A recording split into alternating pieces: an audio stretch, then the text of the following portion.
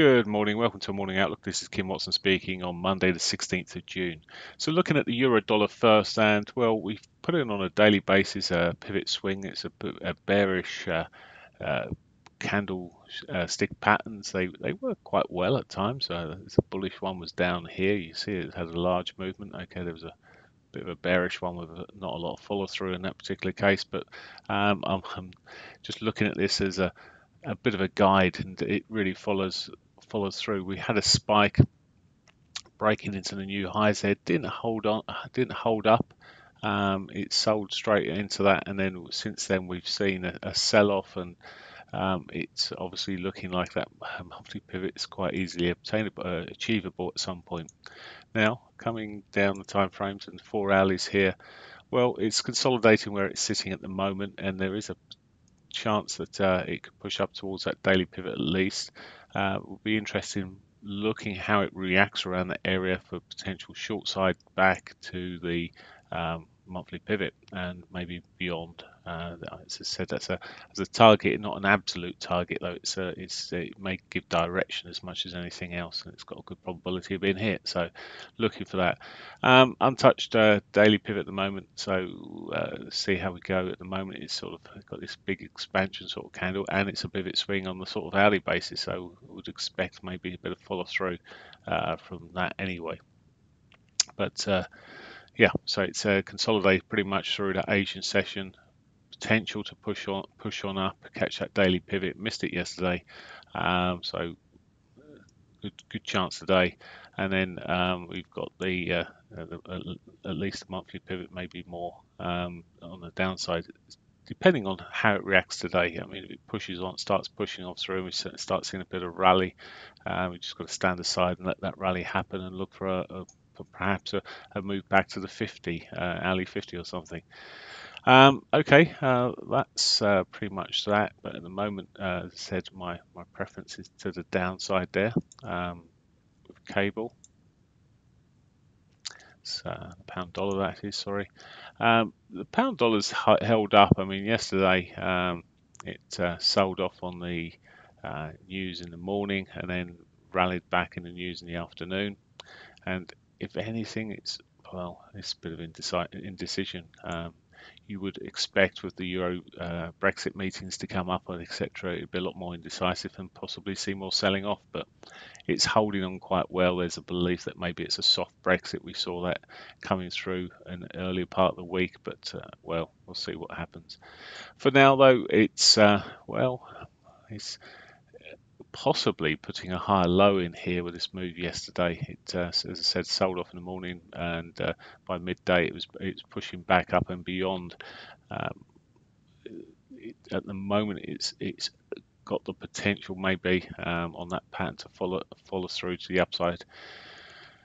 It has underneath though got the daily pivot, which may scupper that plan and see us come just trading back within the sort of range that we've seen over the last couple of days. There's no reason why it might not just pull back into that daily pivot, maybe run through to 100 or even more. So it's a very unsettled currency. No clear direction from what we're looking at in this time frame. That's for sure. Or even any other time frame in real terms, marginally erring towards the downside still with the lower highs on the dailies. So there's maybe a hint of that, but volatility and chop running through each day.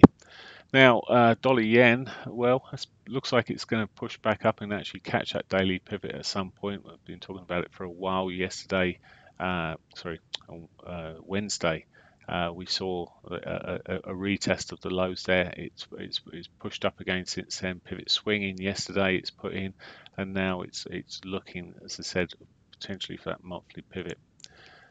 Just looking there, clear upside. There's been the Bank of Japan members have been meeting and speaking, and the state rate's been left untouched, etc.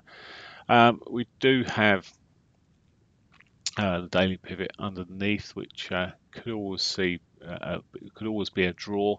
We're almost up to the L1 though, so it's a tight one there. If we do see some dollar weakness, well, maybe it'll be a trade back towards that. If it breaks this sort of trend that's running up there, maybe it could be a trade back towards that daily pivot.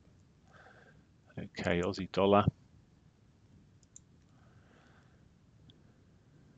So yesterday, shooting star coming in, failing to make a new high yesterday. So some signs of potential weakness here. Really, it's a bit more confirmed if it breaks these lows here. I'd be looking if it starts breaking out. To me, that's a bit more, certainly a weaker sign. On the short term, I mean, on that basis, you could either just pick yesterday's lows. I mean, it was almost a double bottom of that low yesterday from the previous low there. It came down to yesterday evening or afternoon rather. Looks at the moment like it could be testing and running down towards that at some point, and it may just confirm this sort of lower high, etc., and run back down towards the daily S1, even monthly S1 there. Okay, that's Aussie dollar, and finally the Canadian dollar. Canadian dollar, I think we are in for a turn here. I mean, talking about it yesterday in our trading room and in the morning, there's quite a few factors that may just give it the opportunity to turn up a little bit more. Just run to the underside of the weekly pivot, S3 pivot there, and reacted yesterday. But if we start seeing it curl around a little bit this morning, well, there's some potential upside. Just below the daily pivot at the moment, I'd rather, if I was looking alongside, be seeing price back above that. And maybe there's a short-term sort of target at yesterday's highs, the daily R1. The pivots are particularly pinched. The range yesterday was pretty tight, and it's the sort of thing that goes with a possible change of trend. We've sort of had higher lows put in a couple of times here and higher highs. So to me, it's erring on that side. As I said, personally, I prefer to see the price above the daily pivot for the long side. Otherwise, at the moment, it could be just tracking back to that sort of range it sat through yesterday morning. Okay, that's pretty much it for me. News-wise today, there's not a lot coming out. We've already had the Bank of Japan data. There's the Euro final CPI at 10 o'clock, not normally much of a mover because all the individual data has already been released. There are a series of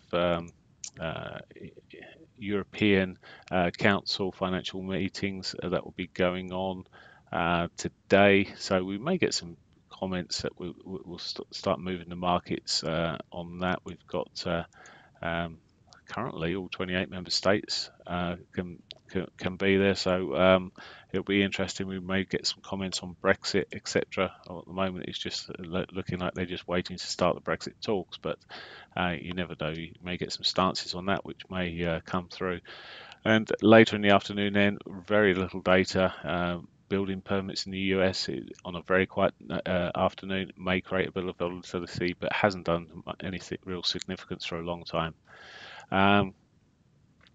Kaplan speaking at 5:45. If anyone's really trading after the London market's finished, well, he is speaking. He can and does often create a bit of volatility around the market. Okay, that's it for me. Have a great day. Bye for now.